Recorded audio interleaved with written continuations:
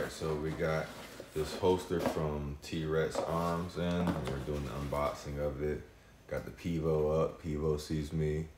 What up, Pivo? What up, me? Anyways, we're gonna see what it's like. Let's check it out. Alright. So always packaged nicely. Shipping was probably about, I'll say 7-8 days from time of order to time of delivery. It took a couple of days to fulfill, and you know, the regular shipping. So I got a sidecar holster from T-Rex Arms. It's for the Glock, my Glock 23 right here, 40 caliber. Same frame as the Glock 19 for what it's worth. I have one inside the waistband holster, one that also takes my weapons light and optic or red dot. I forgot I got it in red. I got it in red, I forgot, completely forgot. So it's pretty much came assembled already. This part swivels in, so it's a part for your actual pistol and a part for your mag. So you keep extra mag, and it's for the appendix carry inside the belt loop. So Kydex, pretty durable, hard plastic. Got some rivets in here. All of this stuff is adjustable. Some of them is kind of loose here. I'm gonna go ahead and snug a few of these points up once I get my fitment right. This is another, if you want to take off the mag holder, you can just put this other clip right here, and it'll just be the holster only. Decal. And instruction manual with a QR code, instructions. So that's all the hardware. So try to put it up together. And I like T-Rex Arms because he used the QR code, and he has video demonstrations of how to put his stuff together. So that's pretty cool in case you need some help. A couple of extra, these old rings, these squish rings. Always good to have those. And just his disclaimer. All right, so let's see how the fitment works. Right now I don't have the O-light on there. Let's see if it fits without the O-light, and then we'll come back and we'll put the O-light on and see how it fits. This video is brought to you by Glock, Food Line, and Lil Bites. If you ain't tried these crumb cakes, try them. They're unbelievable. I had to grab some things anyway from upstairs, so I went ahead and put my red dot and my O-light on, and I grabbed my extra mag. So let's get it.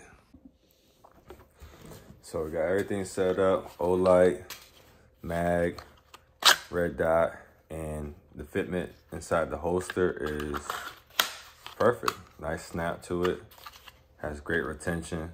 It's not gonna fall out. This moves with your body, so it goes to the most comfortable spot. That was me, my bad. You can draw it out, no light.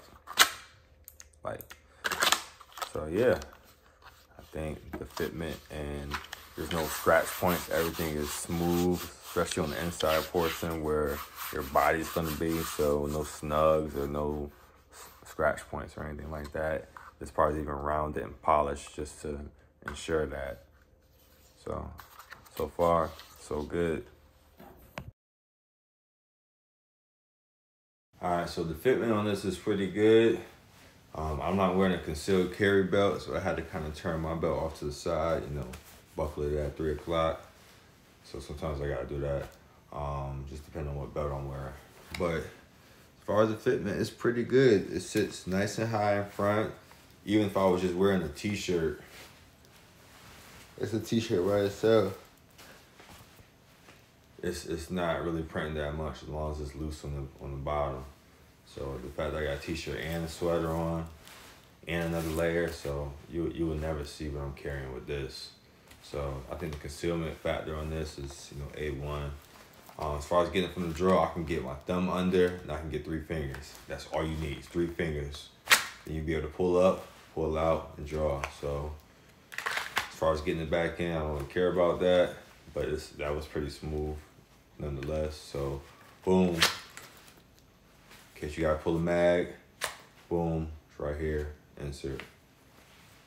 I think the mag placement is pretty key too. I don't think there's no issue with that at all. I think that's in the perfect spot. You know, it's nice and quick, and they give you the option to have different depth mag holders for extended mags and whatnot. So all in all, you know, you see it doesn't even bulge out a lot, but you still can get to it and draw.